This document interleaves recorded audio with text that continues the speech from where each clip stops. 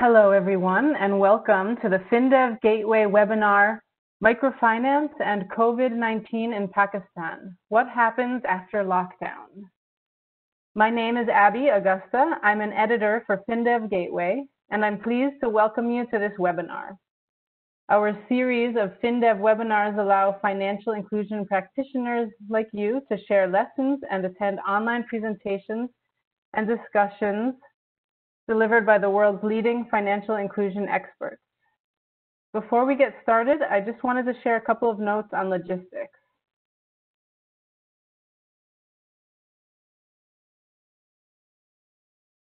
First of all, attendee microphones will remain muted during the presentations. All attendees have their microphones muted automatically.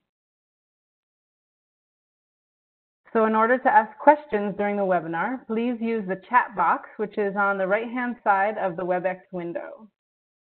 We invite you to submit your questions at any time during the webinar presentation, and we will address them in the Q&A session at the end. In order to make sure your question is seen by the moderator, select all participants from the drop-down menu when sending in your question. We have almost 500 people registered for this webinar, and so we may not be able to get to everyone's questions, but we will share the IPA contact information at the end so that you can also follow up with them if your question remains unanswered. And finally, the webinar recording and presentation will be available on the FinDev Gateway website after the webinar is finished, and we will also email the webinar recording to all participants. And now I will hand the presentation over to Rebecca Rouse of IPA to introduce today's webinar and our speakers. Wonderful. Thank you very much, Abby. And good morning and good evening to everyone who's joining us. I want to give a big thanks to FinDev Gateway for co-hosting this webinar with Innovations for Poverty Action. And for facilitating what I think is a timely discussion of the results from a recent study in Pakistan, work that was supported by IPA through its Financial Services for the Poor initiative. We'll have three speakers today. I will quickly introduce them. First, Muhammad Meki, who's an assistant professor at the University of Oxford. He's a researcher in development economics at the University of Oxford, where he holds a joint position between the Department of International Development and the Center for Islamic Studies. We also have Farah Said, who's an assistant professor at the Lahore School of Economics and also a research fellow at the Center for Research in Economics and Business. And finally, Timothy Ogden, who's the managing director of the Financial Access Initiative at New York University. A research initiative exploring how financial services can better meet the needs and improve the lives of poor households. So thank you all for joining. Oops, wrong way. Great. So just quickly, so my name is Rebecca. I'm the Director of Financial Inclusion at Innovations for Poverty Action. We're a global nonprofit research and policy organization that works to discover what works to reduce poverty. Just very quickly, we have a global presence, offices in 22 countries. We work across 8 program areas, including financial inclusion, but also covering topics such as agriculture, education, governance, and health. We work directly with partners, such as governments, financial institutions, and other development practitioners to investigate what works and generate evidence on how to fight poverty. So we do that through our network of over 600 academic researchers. And we've completed more than 850 evaluations to date. So the reason that we're interested in hosting this webinar with FinDev Gateway is because we recently launched a new initiative called Recover, which stands for Research for Effective COVID-19 Responses. So through this initiative, we've launched rapid response surveys to answer critical policy questions surrounding COVID-19. So this is related to financial inclusion and financial access and health, but then also covering other topics such as health, economic impact, things like that. We have a portfolio of studies that is currently generating rigorous evidence on COVID-19 response strategies, so impact evaluations. And you can find more information about all this work on our global hub that centralizes research and policy lessons from all of this work. So if you visit our website at poverty-action.org, you'll find the Recover Hub, which has more than 100 projects listed that are currently ongoing, and we'll be updating with results there. And I think it's a nice centralized place to access evidence and information about COVID-19 response globally. So IPA's Financial Services for the Poor Research Fund, the program that I work on, is currently supporting 6 active projects on financial inclusion in Ghana, India, Morocco, Nicaragua, Pakistan, and Peru. And so today we're going to be talking about work that's derived from the Pakistan project here. All of these projects obviously had to adapt to new realities as the pandemic hit all of our study sites. So we have been working to do things like shift to phone survey work, and adapt some of the interventions that we, and the studies that we had been working on prior to the pandemic. So this also presented an interesting opportunity to collect timely data on the impact of COVID-19 on the institutions that we were partnering with, the clients and beneficiaries we were studying, and the interventions that we were testing. So that's I guess the origin of this work that Muhammad and Farah and Tim will be speaking about shortly. The project that we've been supporting with this team of PIs is based on a project on asset-based finance for microenterprises. So this is the work that this team has been doing for several years, and you know, the place where we really did see an opportunity to quickly collect timely data on the impact of COVID-19 on the financial institutions that these PIs were working with. So, you know, in Pakistan, the microfinance sector supports 7.3 million low-income Pakistani households with access to financial services. So, you know, leveraging the project that had been going on already, our co-authors were able to survey 1,000 microfinance clients across 3 regions 1 week after the country's lockdown began. So I won't get into any of the results because that's what we have our speakers here for, but let me pass it off to Tim, who's one of the co-authors of the COVID survey, and I think sits in an interesting place in terms of being able to relate the findings from this project to what we're seeing globally. Thanks, Rebecca. As Rebecca mentioned, my name is Tim Ogden. I'm the Managing Director of the Financial Access Initiative at NYU Wagner. And my role here is to kick us off and just provide some context for what we're going to be talking about, because we certainly believe that what we are seeing in Pakistan is relevant not just to Pakistan, but relevant globally. And this study gives us some insight into how to be thinking about microfinance. And for those of you who may have come across some of the other things I've been involved in, you know that I have been deeply concerned about what this present crisis means for the future of the modern microfinance movement. And I want to talk a little bit about why that is in relation to interpreting our results in Pakistan. So quickly, some historical perspective. We often have heard in the rhetoric of the modern microfinance movement about the innovation of microfinance, the idea of providing financial services to low-income customers. But we need to understand that there's nothing new about providing financial services to low-income customers. In terms of the product that's actually even offered, it has a very, very long history. Group liability goes back at least 400 years. Some other forms of offering these loans in regular increments, and the structure goes back possibly thousands of years.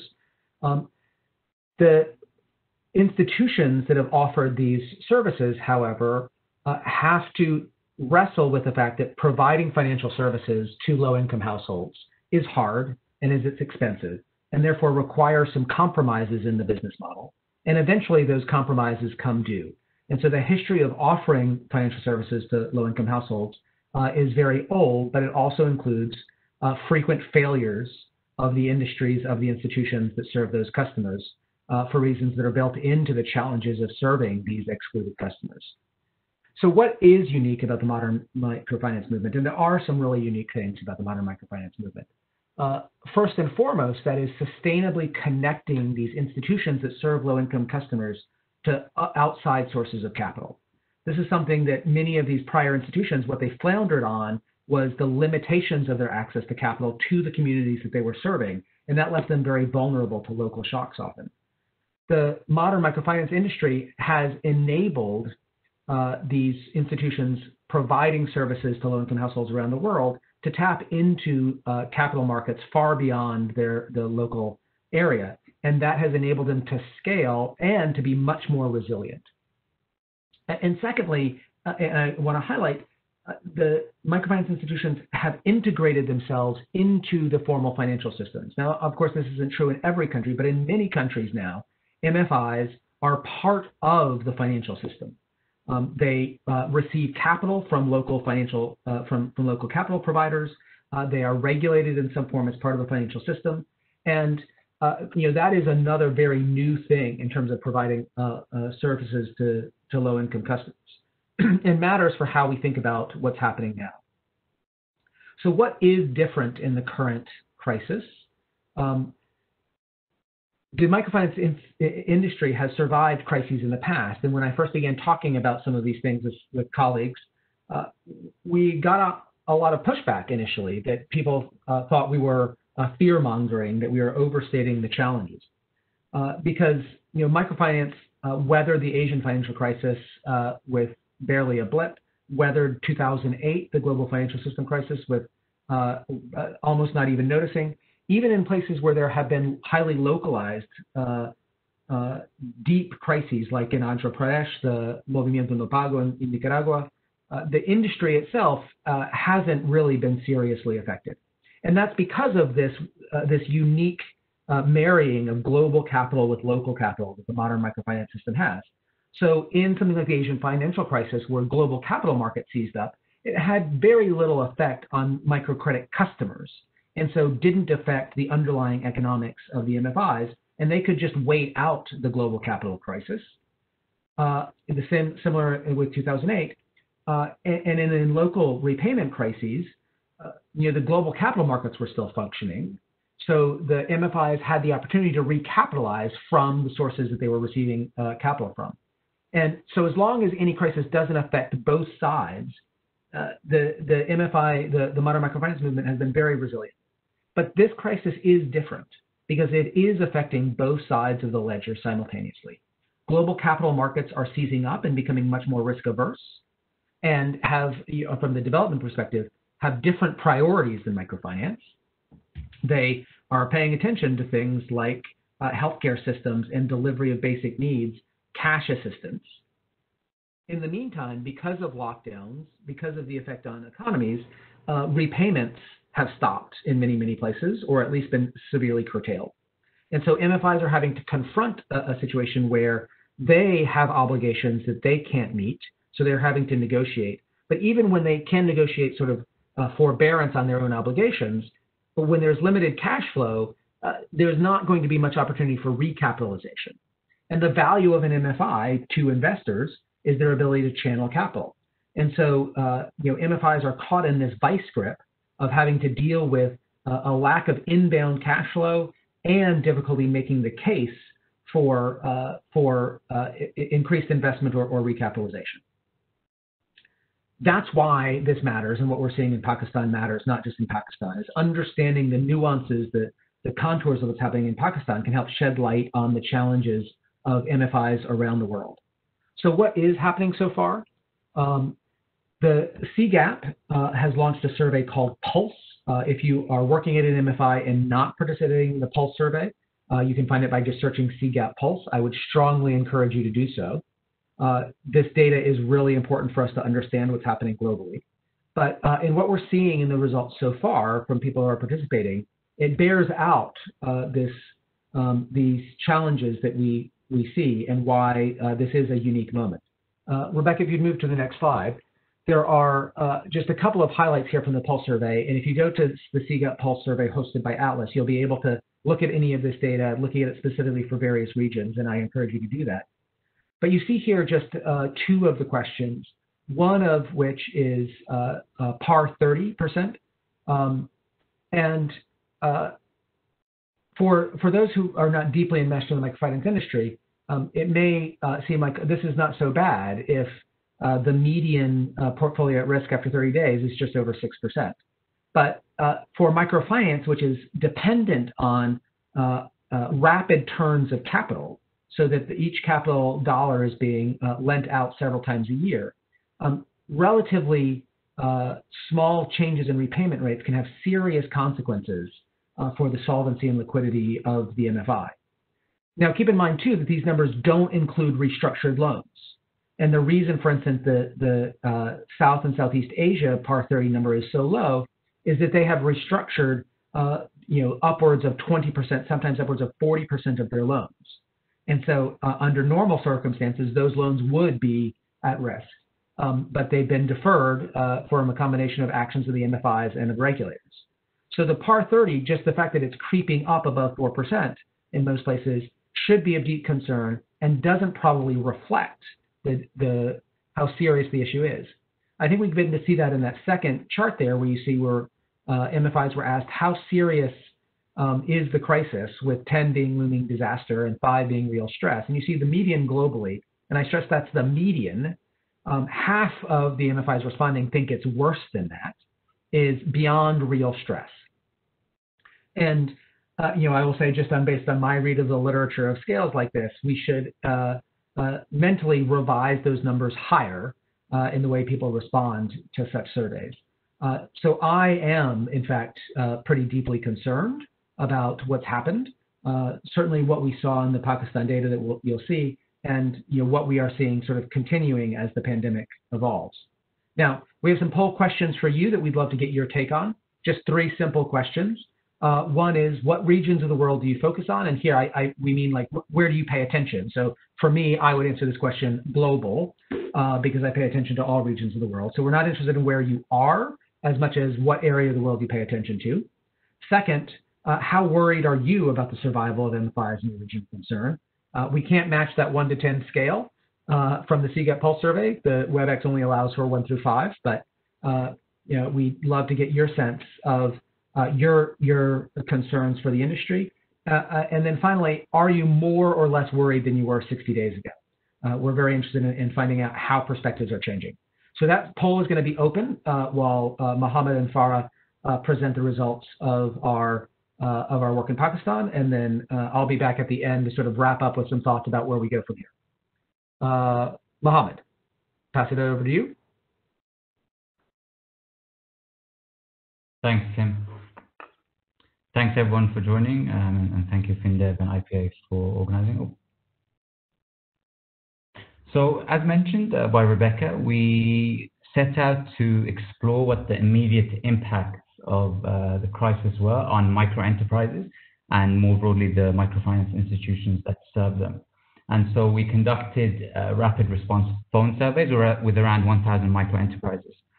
Half of those were current borrowers, regular borrowers we call them, and half were graduated borrowers. So Rebecca mentioned the project that we have been working on for a few years now, where we help graduate borrowers, people who had already repaid successfully a couple of loans and wanted to expand their business by purchasing a fixed asset.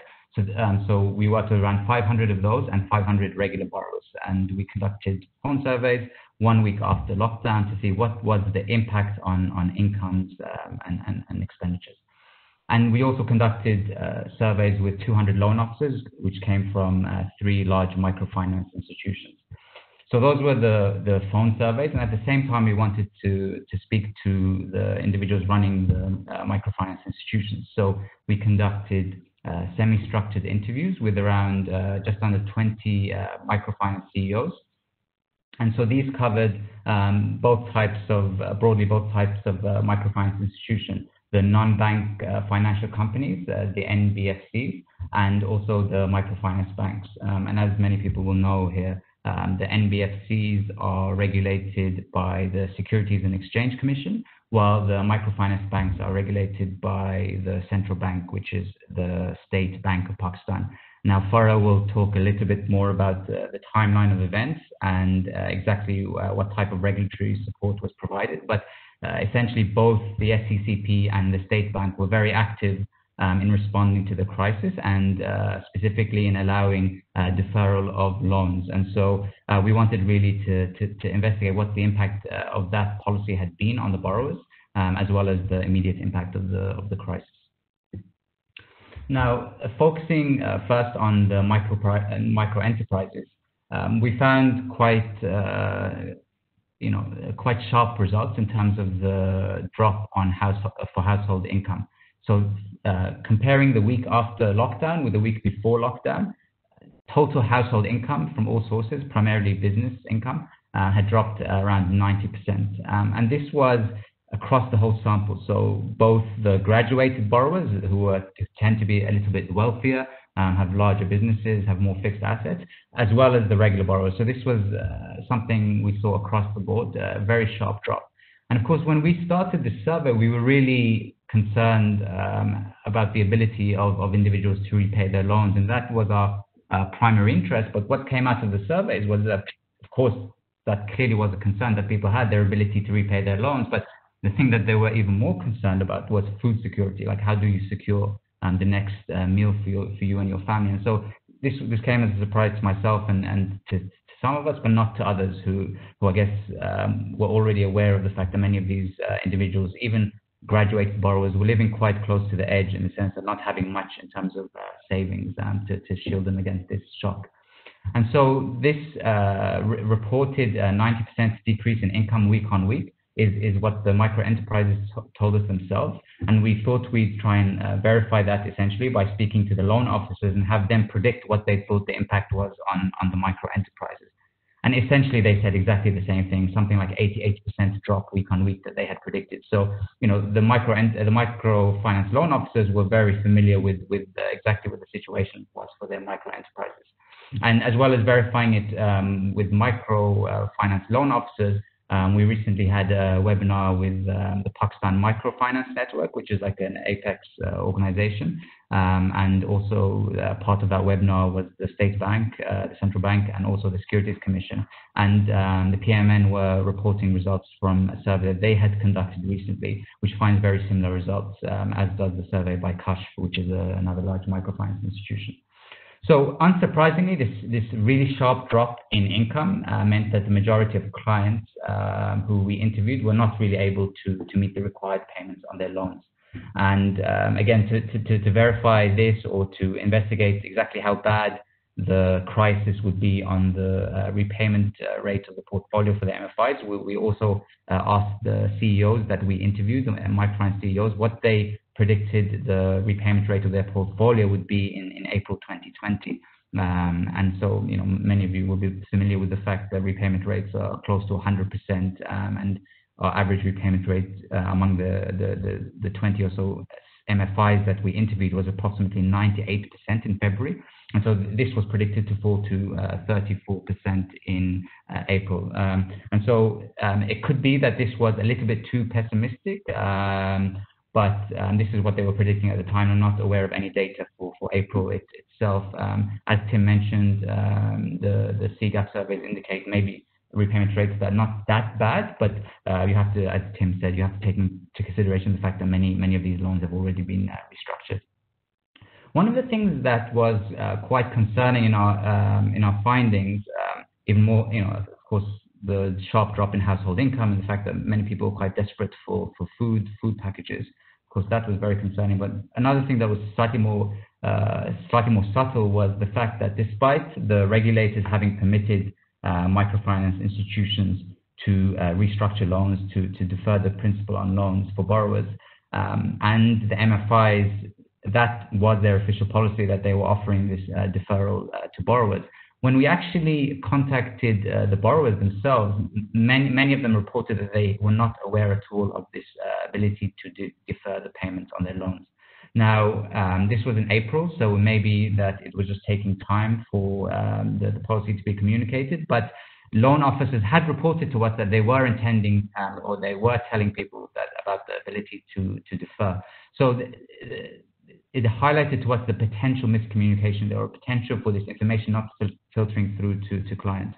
And as I said, recently the Pakistan Microfinance Network had also conducted a survey, and unfortunately it seems that these very low rates of knowledge about the ability to defer a loan were still present in the survey that they conducted. So this is something that it's quite worrying, and I'll come back to the point about loan officers soon. So finally, as I said, as well as surveying micro enterprises and microfinance loan officers, we also surveyed microfinance leaders, CEOs of, as I said, 20 microfinance institutions, which are basically covering the largest microfinance institutions in Pakistan, both MFBs and NBFCs. And one striking theme was heterogeneity. And this, of course, wouldn't come as a surprise to many those in the audience who are experts on microfinance and are well aware of this heterogeneity in terms of regulation. But it really struck us when we were interviewing the CEOs that just in terms of purpose, many of them saw themselves quite differently. So some saw themselves as essentially like charities or socially minded organizations that were helping people out, and at least what they were saying to us was that profit wasn't a major concern for them. They were mostly interested in social outcomes. And on the other side of the spectrum, some of the CEOs that we spoke to were very much for profit.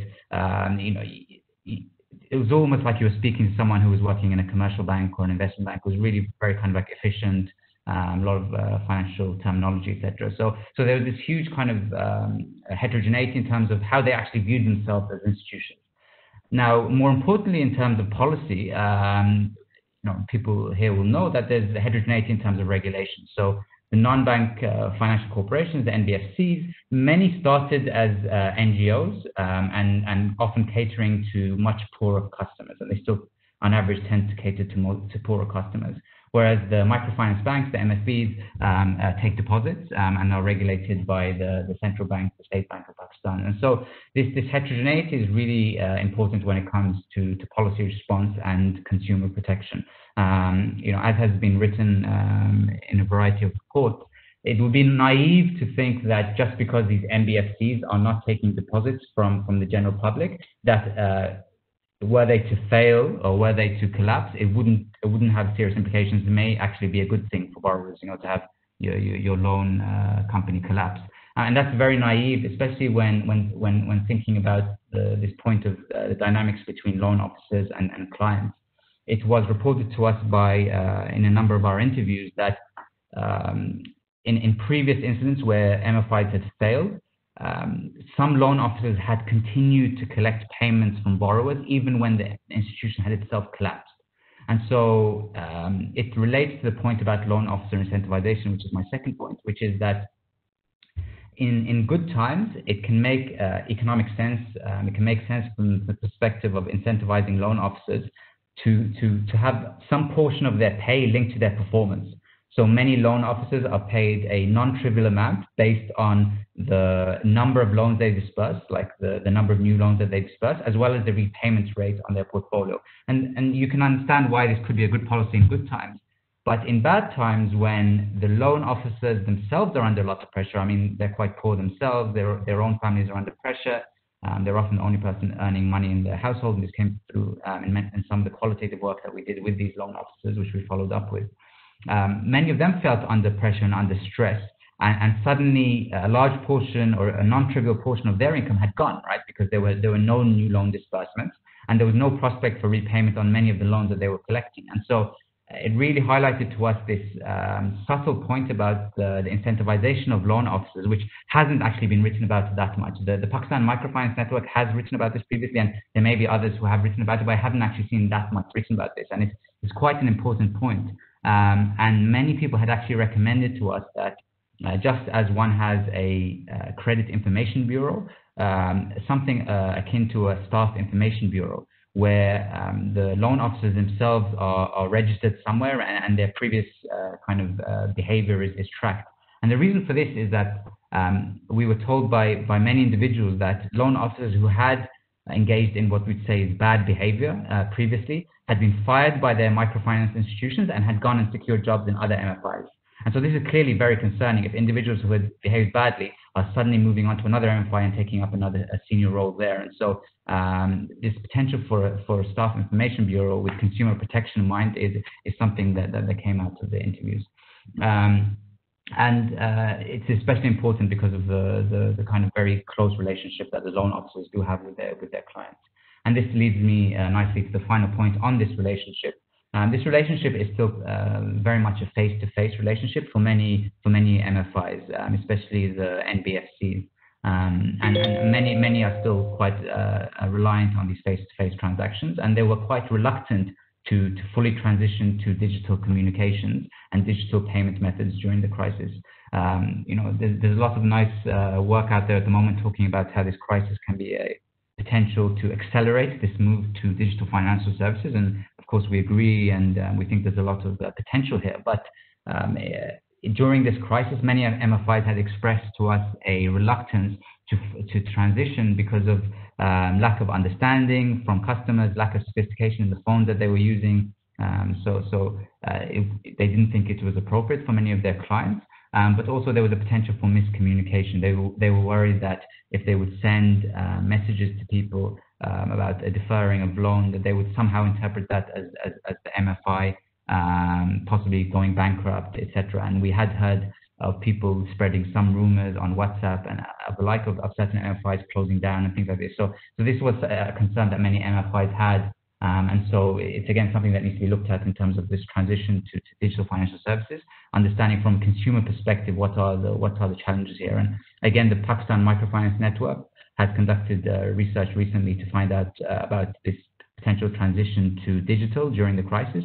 And they found that over half of people really said that they do not want to move to digital. And it's very important for us to really try and understand why is it that over half of respondents in this survey, or why is there generally such a reluctance to move to digital financial services, especially among the poorer clients of NBFCs. I think I will leave it there and I'll move on to Farah. Mohammed, and thanks to everyone for joining. I'll build on what Mohammed just discussed and summarize some of the key policy response in Pakistan to the crisis. So Pakistan was relatively quick to lock down. Soon after the first death was reported in March, the entire country was essentially put under a lockdown that continued for another 1.5 months. And the State Bank of Pakistan and the Security and Exchange Commission of Pakistan were quick to announce a series of regulations that were designed to dampen the effect of the pandemic. I grouped them here in largely 3 main facilities, although there were others, smaller facilities that were designed to also facilitate borrowers. The first, which was introduced early in March, was aimed at facilitating banks and non-banking financial institutions in rescheduling the loans of their borrowers as a result of COVID-19. Specifically, the policy permits all MFIs to defer the repayment of loan principal amount for 1 year upon written request from the borrower up until 30th June 2020. Later on, this written request was also relaxed, and so now borrowers can send in the request using SMS, email, or phone. In principle, this means a meaningful relaxation for the borrowers, since deferring for 12 months means shifting the entire payment schedule by 12 months. It doesn't mean that you will load all the deferred payments into a shorter time frame or require heavier repayment periods afterwards. And this also meant that there would be no adverse effects on the credit rating of the borrower. In fact, if a borrower was not given this facility, for example, let's suppose a borrower was sent in this request and this was not approved by the bank or the Microfinance Institute, then they had to provide a reason for this to the State Bank. So this is a very clear signal by the regulators that you should be facilitating your borrowers. In addition, in March, as I mentioned, there were some smaller facilities. For example, the central authorities allowed other relaxations for online transactions and recommended that financial providers in general should start thinking about ways of promoting digital financial services without requiring them to do anything specific at the time. The second of these regulations came in April. This is right when we were conducting our surveys.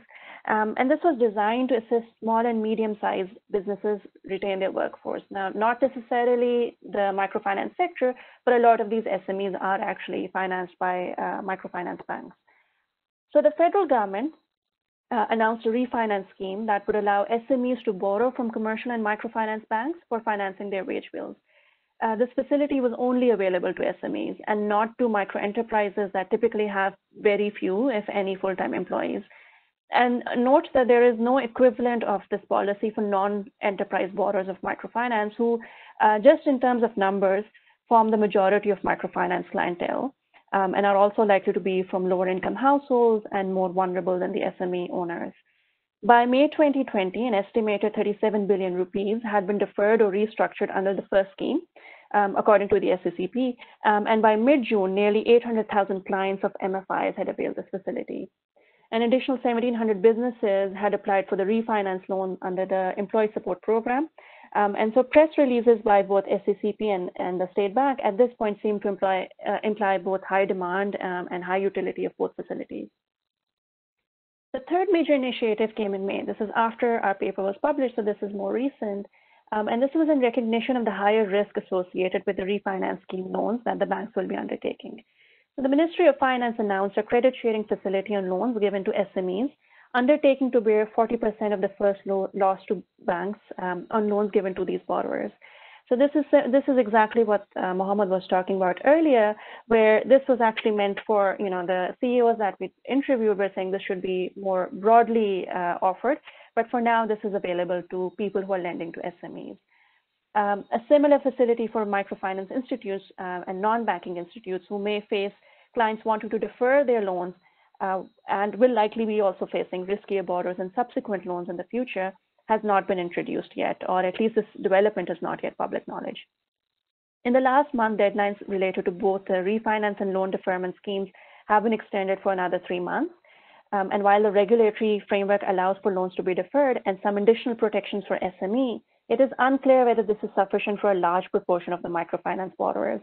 Both the survey conducted by Pakistan Microfinance Network that Mohammed mentioned and our own recent data has shown that awareness of this restructuring or deferment option is still very low.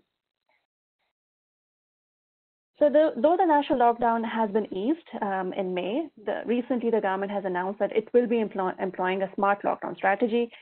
They will identify COVID hotspots with high infection rates and low compliance with social distancing measures that will need to go back into lockdown immediately for the next 10 to 14 days until the situation is more under control. And so in mid-June, they had identified 500 such spots, which were put back under lockdown with strict restrictions on movement and on timings and operations of all businesses, other than pharmacies and grocery stores.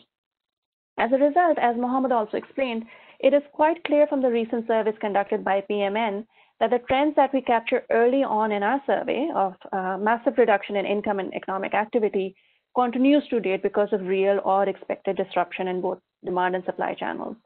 We see this in other survey data that we have been collecting as well, which I'll just briefly mention.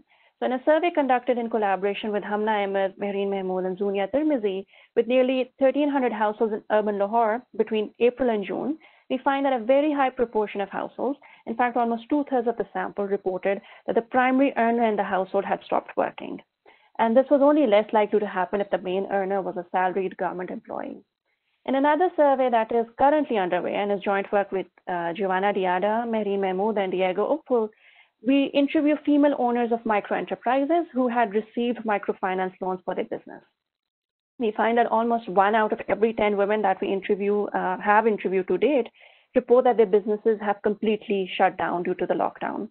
But they do hope to reopen their businesses in the near future. They don't know when this will be. These business owners don't have a lot of savings to rely on. Nearly 95% of the sample reported that their household earnings will only last about a month.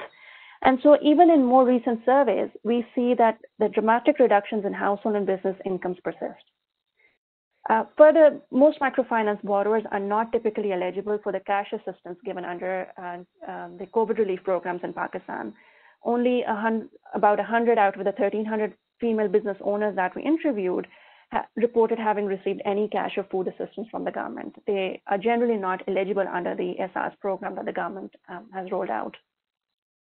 In the paper, we put forward a series of recommendations that Mohammed has just summarized, and though the regulatory framework in Pakistan was quick to address the need for some of them, there are 3 potential areas that our interviews revealed remain a point of concern. One is the credit sharing facility that has been extended for SME loans, which should be extended more broadly to the rest of the sector to encourage lending, according to the CEOs that we interviewed. As the participants in our survey also noted, it is unclear whether borrowers will ever be able to pay these loans back. And so as demand for these services are expected to increase in the future, the sector really needs to be equipped to deal with higher risk associated with newer loans. And then just to summarize again what Mohammed has already stated, while regulations for consumer protections do exist, the depth of this shock implies that regulators have to protect the poorer households from exploitation by loan providers in general and loan officers also specifically. Finally, the industry needs to start thinking seriously about alternate channels. There have been some indications from the regulators that this would be recommended, but as I said, there's nothing so far that requires them to switch more to digital financial services. And at the moment, very few MFIs and even fewer clients are positioned to transition to digital transactions from face-to-face interaction. Okay, so I will stop here, and I'm happy to take questions and comments later. Tim?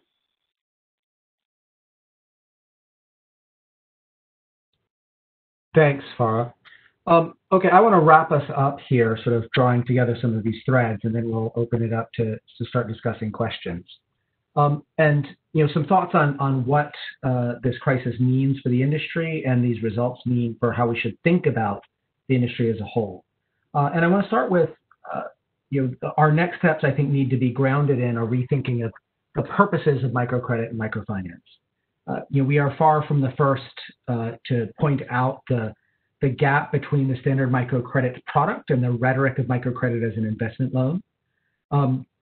This structure that has made microcredit successful of regularity, of consistency, of immediate repayment on weekly schedules, has shown itself to be very, very valuable to clients, but is not very compatible with significant investment. What it is compatible with is an understanding that we've gained from household surveys like Portfolios of the Poor and other financial diaries and other work, is that these households struggle to manage liquidity. They struggle to create lump sums when they need them. They borrow sometimes to create those lump sums. They save. They struggle to match the ups and downs of their cash flows to their actual needs. And that microcredit has served a very important role in helping these households manage liquidity. And that is its primary role in the lives of many, many borrowers. It helps explain some of the results from microcredit impact evaluations. That being said, that doesn't minimize the importance of the product. A liquidity management product is crucial to households who have difficulty with volatility. In fact, it's crucial to most financial purposes.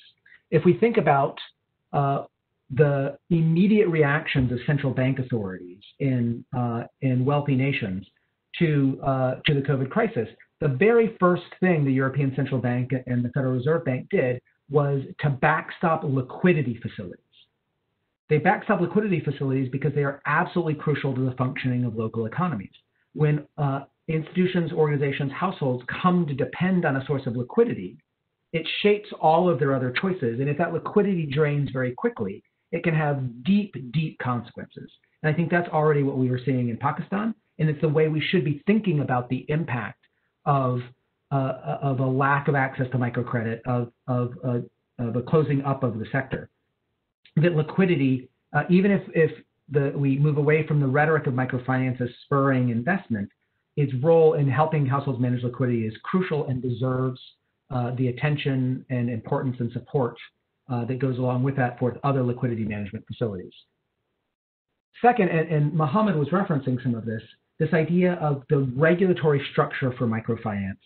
We have to be paying deep attention to, both because of understanding the importance of liquidity management, but also because of the various ways that microfinance institutions touch customers' lives and the possible harm that can be done with the withdrawal of these facilities or of the bad behavior of the MFIs themselves or of rogue loan officers. These are really important things that deserve more attention. We had a brief flash of attention to them in the wake of the Andhra Pradesh crisis, but it should be coming back to the forefront of our attention now and thinking about what that regulatory trade-off is, what are the right regulatory structures to protect households who are making use of this important liquidity management facility that microcredit and microfinance is providing to them. Of course, part of the microfinance business model has been built on low-touch regulation, which you can also think of as low-cost regulation. So part of the argument that the MFI industry has made is that they don't need to comply with lots of the regulations that apply to formal banks because the risk and the danger to their customers is much less than the systemic risk that goes along with and the consumer protection risk that goes along with, say, deposit taking. And we're seeing that that's probably not true. And therefore, more prudential regulation is useful, but we also have to wrestle with the fact that that drives up the cost of serving low-income and poor customers. And therefore, that's going to affect the profitability and the sustainability of MFIs, and thinking through these issues of the business model. Where is the capital going to come from? At what cost is the capital going to be? We should also expect many global capital providers to revise their estimates of the risk of providing excuse me, of providing capital to MFIs, which has largely been seen as risk-free, and rightly so. It has largely been risk-free prior to the COVID crisis. That's not going to continue, and that's going to affect the cost of capital for MFIs around the world. And that then has knock-on effects for what the cost of serving or the profitability of serving low-income customers is. Now, one of the things that came up in the survey, and one of the questions that came up in the chat, was this question about digital financial services and a transition to digital financial services. I recently hosted a webinar on this topic that you can find in the Financial Access Initiative, a recording of that webinar on the Financial Access Initiative website, talking about the digital financial services and this transition in the light of COVID. And just a couple of key points that I want to make here that gets glossed over often, I feel, in many of these conversations, is that while the cost of the marginal digital finance transaction is negligible, the cost of providing digital financial services is quite high. It is incredibly capital intensive, both the technology capital, but also human capital of people who know how to manage digital finance. And it requires a very large ongoing investment. It's not like a one-time investment. If you're going to offer digital financial services, you have to continue to invest in advancing that technology and protecting that technology, and have the human and financial capital sources to do that. Most MFIs just don't have access to the kind of capital necessary to make the digital finance transition, particularly because they can't force their clients to make that transition. They are serving many clients who are not ready to make the transition to digital. And so that means for MFIs that they have to, if they want to make a digital finance transition, they have to make it as an additional channel. So they can't replace the costs of physical. They're going to have to maintain those physical channels and the costs that go with them, as well as offering this new other very expensive, very difficult to manage channel. And so the digital financial services challenge for MFIs is quite significant and comes along with a great deal of questions from both the funding side, from the sustainability side, and from the regulatory side. And we need to take that seriously, while digital native fintechs have the possibility of taking many of the most profitable customers from MFIs. So MFIs are caught in this bind where if they don't go digital, they may lose their most profitable customers. If they do go digital, it's going to raise their costs and make it more difficult to serve some of their poorest customers. That is not a challenge that I envy taking on. And as an industry, as observers of these industries, as investors in that industry, we need to take those things seriously and not just look at digital financial services as a panacea. And then finally, to close us out, I'd like to make sure that we keep our attention focused on preserving the modern microfinance movement's most important assets. Knowledge. Serving these customers is hard. We've developed incredible knowledge on how to provide these services in a sustainable way that's positive for the customers and has reached incredible scale. But as I mentioned at the beginning of the talk, the modern microfinance movement is not the first to have figured this out, and that knowledge was lost from earlier iterations of things like microfinance when collapses came, and it set back the cause of financial inclusion often for decades, if not centuries. So preserving the knowledge that we've gained and preserving the trust in these institutions that in many contexts are one of the few rules-based, reliable institutions that low-income customers deal with on a frequent basis. Preserving those should be a priority for regulators and aid agencies and DFIs and multilaterals. The foundation that we have built to be able to offer financial services to hundreds of millions of low-income customers is in danger and needs to be shored up. And that is going to require concerted attention and investment from the historical investors in the microfinance movement. I'd like to draw your attention. We've closed the poll. You can see that, I think, on the right-hand side of your screen. I see that we are seeing patterns similar to what we're seeing in the CGAP Pulse survey, and noting that the majority of respondents are either similarly worried as they were 60 days ago or more worried, and that it sort of tracks with what I am hearing in my conversations.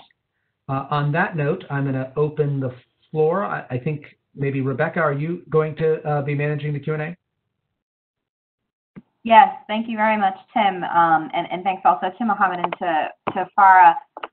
We have a few questions, and Tim, you hit the nail on the head with the DFS questions. I'm seeing a lot of questions here related to that response, that reluctance to use DFS solutions. So thanks for your comments there. I'd love to hear any reactions as well from Muhammad or Farah about digital finance and kind of what the future looks like there, what regulators might be able to do, or investors.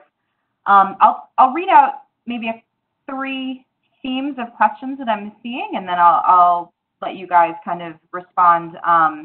The first is around the heterogeneity of microfinance institutions, and also if there's any trends, from institution to institution or types of institutions, and then also urban versus rural, if we see anything there. A second theme of questions is around the impact on women, and looking at some of this gender disaggregated data. Wondering if speakers could say a little bit more about gender-specific barriers to navigating this crisis, to accessing resources and services, and maybe gendered impact on women-owned businesses, the types of businesses that women tend to work in, and things like that. And then there was another question, and the last one I'll say for now, about impact on multiple borrowers. So let me pause there and see, if anybody wants to react to any of these initial themes of questions. Thanks, Rebecca. I can start with a couple.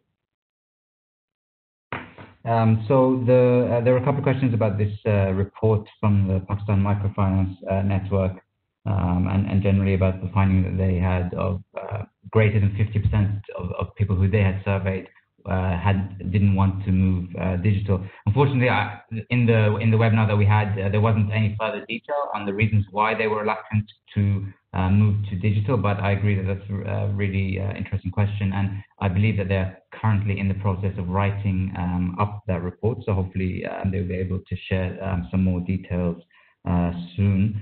In terms of MFI heterogeneity behavior, again, the data is not available yet, but I think it will be interesting. Farah already mentioned some preliminary data there. It would be interesting to see by institution type how many institutions had basically taken up this deferral of loans with their borrowers, and basically like how many borrowers had used this facility that's been provided to them by the SECP and the State Bank. But I'm not aware of that data appearing yet, but I think it probably will at some point in the future. Urban versus rural, Farah can probably talk more about that, but when we were doing the interviews at the time, many of the CEOs were really emphasizing to us the fact that even though urban micro enterprises had really suffered and were suffering and experienced a complete kind of collapse in demand in their businesses, many urban, especially agricultural businesses, were still facing harvest and profitable opportunities. And so, there was a desire there to lend to specific sectors that are still profitable, still have profitable opportunities, and maybe have a quick bounce back. But of course, everything that Tim mentioned about the pressure that the MFIs are facing on their own sources of funding implies that many are reluctant to even lend to sectors that are potentially quite profitable. And on that point, many had mentioned to us that a credit guarantee program is something that would make them feel more at ease in terms of lending. So I'll leave it to Farah to address. And I know we don't have anything on multiple borrowing, unfortunately, but I agree that that's also an interesting point. But I'm not aware of anything in our Pakistan data set that tells us anything about multiple borrowing. Mohammed. So I'll try to answer all three questions using both a gendered perspective and also something on urban and rural. So gender is, I think, not only for Pakistan, but for most sectors all over the world, microfinance sectors, borrowers, female borrowers are both important, but also face more constraints and more different kinds of barriers to their participation. And here I would ask you to think not just about the clients, but also loan officers. So what we found in our surveys is that for amongst the businesses, businesses owned by women were, about 8% more likely to experience a complete shutdown of their business. This is our survey, and also this is then verified. We see similar kind of trends in the survey that we're doing right now with another sample of only women. And then our loan officers were even more, constrained than the men because they had restrictions on their mobility, additional restrictions on mobility. Public transport was not available, and then a lot of them had to ask their husbands or their brothers to drop them to a client's home, and then that would interrupt obviously the husband's job as well. And so they were restricted on both sides. And so a female borrower might not feel very comfortable if they're used to with a particular loan officer if she can't come in. That has a different kind of implication for long-term kind of relationship that it really disrupts the kind of relationship they've been building over time. So both from the loan officer and the borrower perspective, that was important. They also face a lot more restrictions when it comes to, let's suppose, just managing the business. So they were even more restricted within the household.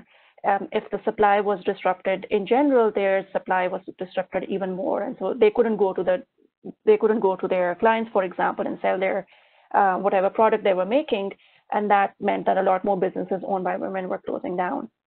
And this also kind of explains the reluctance we see in the digital financial services on the side of the clients. So a lot of the women, this is based on another survey done by Kash Foundation, which lends only to women, and they found that almost about 1/3 of the sample has their own SIM. So a lot of the women, about 2/3 of their entire borrowing sample, they don't have their own SIM, which means they're sharing their phones with their husbands or their, some other member of the family, and that really means it's difficult for them to then manage a mobile wallet or payments on that product, or receive payments, etc. And a lot of time they have to then rely on the agent or someone else to operate that for them. And even fewer women than men in our surveys, in the qualitative data that we did, focus group discussions and others after our survey, women were generally more reluctant for that reason, is because it increases their dependency on another person in between. And so this gender perspective is very important in that sense, and I'm glad someone asked this question because we didn't get the chance to talk about this in the middle. In terms of urban versus rural, again, our sample was, the survey that we did was both urban and rural, and a lot of the microfinance organizations in Pakistan concentrate on rural, basically, and what we found there was that clients were a little more reassured about at least one of the biggest stresses they had was about availability of food, and they were reassured there. But urban clients had this additional stress about not having enough food, not having enough public transport. And so some of the constraints that we saw, although we don't really differentiate the results and we don't look at heterogeneity by urban and rural, but from what we remember from the surveys, because we conducted a lot of these surveys ourselves also, is that clients in urban areas are facing greater issues. And so the erosion of trust that Tim also talked about later, it seemed to be happening more in urban areas because there was this complete barrier in what the borrower expected and what the loan officer or the microfinance organization was or could communicating. And I think I'll stop here and yeah. So Rebecca, I'm going to leap in too. There have been a couple of questions about what is the persistence and what should the funding strategies for MFIs be, and just offer a couple of comments there. So one of the big questions that we have that we don't have an answer to but are concerned about is most of the a lot of the action has been in the idea of deferring repayment of existing loans. And that, obviously is helpful to households who don't have to pay, but has some impact on the cash flow of the MFIs themselves. At some point, that deferment ends and depends on the idea that after however long has passed, that these households will suddenly return to their prior levels of income in order to repay those loans. And it's unclear in a lot of places whether that deferment is at zero interest or interest is accumulating on the loans, and how MFIs are going to expect to be repaid. Obviously from the MFI's perspective, the cost of not taking payment isn't just the cash forborne in the present, it's but the ongoing value of that cash. And so there are very real questions about, even when things reopen and restart, can the borrowers ever repay their loans? Over what period of time? And if the cash flow of the MFIs is substantially undermined by the fact that their customers can't repay at the levels that they had in the past, and are not going to take out new loans that generates additional cash flow for the MFIs until they repay their current loans, we can see a sort of a permanent and declining equilibrium for the MFIs as their customers can't ramp up their businesses because they can't get access to new loans. The MFIs can't refund themselves because their cash flow is depressed, so they are more reluctant to lend. And we're back in the bind that the modern microfinance movement started to solve, of how do we get the capital available. Now, the way around that has ultimately to do with the sources of capital that MFIs have tapped around the world. And the big question that still remains is, what are the development finance institutions going to do to support the microfinance sector that they have played such a role in bringing to scale? And so far, we're just not seeing very much public action, at least from the DFIs, who seem to be sitting on their hands, waiting to see what happens. And that can create many problems around the world if that goes on too long. And bailing out an institution after it's in dire straits is almost always more expensive than providing support prior to that.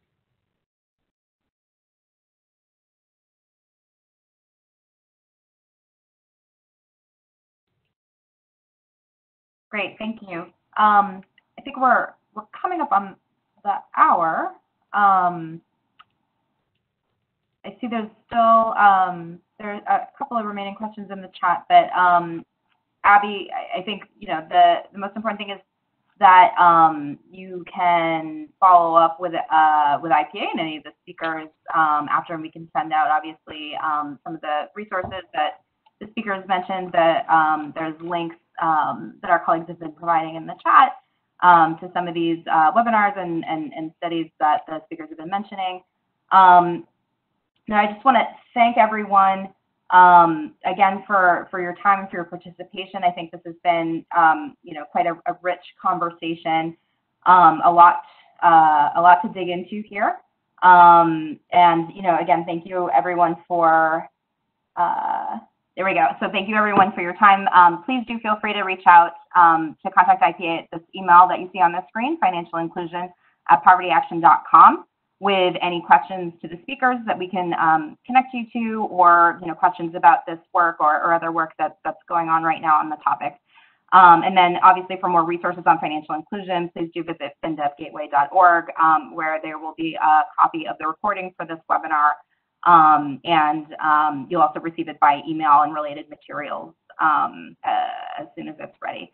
So thank you again.